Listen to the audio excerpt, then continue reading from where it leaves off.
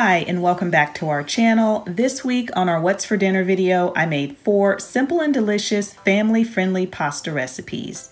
Every single recipe uses 6 ingredients or less, and I'll make sure to link the recipes in the description box.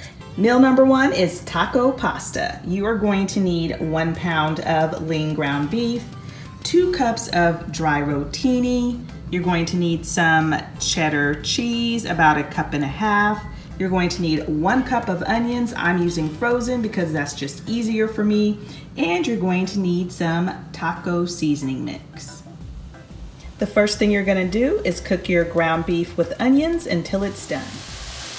Go ahead and boil your pasta while your meat is cooking up. When your meat is done, you're gonna add in your water and your taco seasoning. And you're gonna give it a good stir. And you're just gonna let it cook for about 5 to 10 minutes or until that water is has evaporated. Next, you're gonna stir in your cooked and drained pasta and your cheese.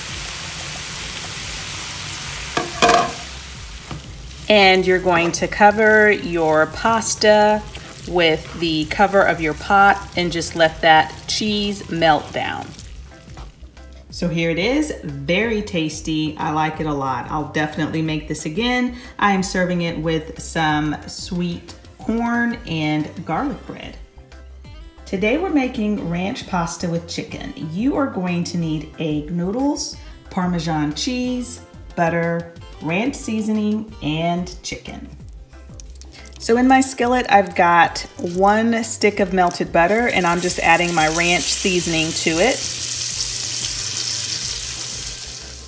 And to that, I'm just going to add my egg noodles that I've cooked up and drained. I did not rinse them. Now I'm gonna add in my cooked chicken and my cheese. And of course, you can add in more cheese than what I'm adding, of course. Just adjust it to your family's or your taste. So here it is, it's very good. If you love ranch, then you will definitely love this pasta. It's light and rich all at the same time because of that butter. And if you wanted some color to your dish or wanted to add some veggies, some frozen peas would also work well in here. So anyway, I am serving it with a breadstick. Simple and easy dinner tonight. So today I am making French onion chicken noodle casserole. I have 2 cups of cooked chopped chicken, and I actually cut this recipe in half because it was gonna be a lot just for Howard and I to eat. And then I am adding to it some French onion dip. This is a refrigerated kind and it is the one that is sour cream based. So I'm adding that in.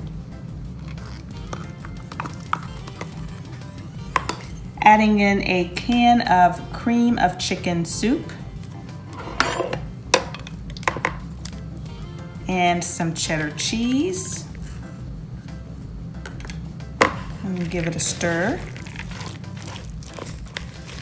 And to this mixture, I am adding 3 cups of egg noodles that I cooked and drained.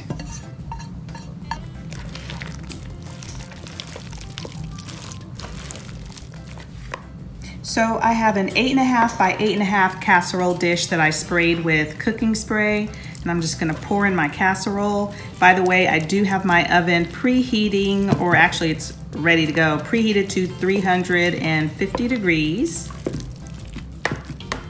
And I'm just going to sprinkle the top of the casserole with some French fried onions. And I'm just gonna bake this for about half an hour.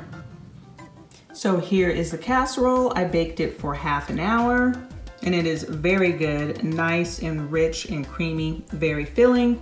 Serving it with a side salad. So this is what we're having for dinner tonight, and we'll see you next time. Dinner today is a quick and easy vegetarian meal. You're going to need butter, heavy whipping cream, Parmesan cheese, fettuccine, and 3 cups of fresh broccoli. Okay, so I've got my broccoli sauteed, and you want it crisp tender. You don't want it to be soft. You want it to be firm. And I have cooked it in butter, and then I also used some of this seasoning salt as well. I'm adding in my heavy whipping cream.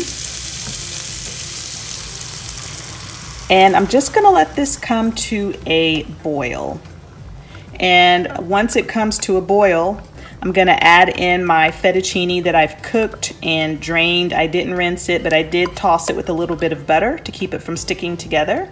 And I'm just gonna let this come to a boil. Okay, so my mixture has come to a boil.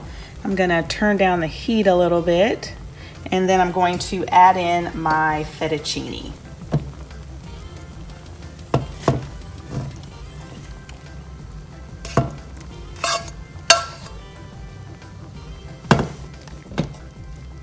Okay, so I've turned down my heat, and now I'm just going to add in my Parmesan cheese and give it a good stir. And then I'm gonna remove it from the heat and just let it set up a little bit. So it's been about 5 minutes since I took the pan off of the heat, and I just wanted to show you all how it thickened up really nicely. Okay, so here is the fettuccine. It is rich and creamy and delicious.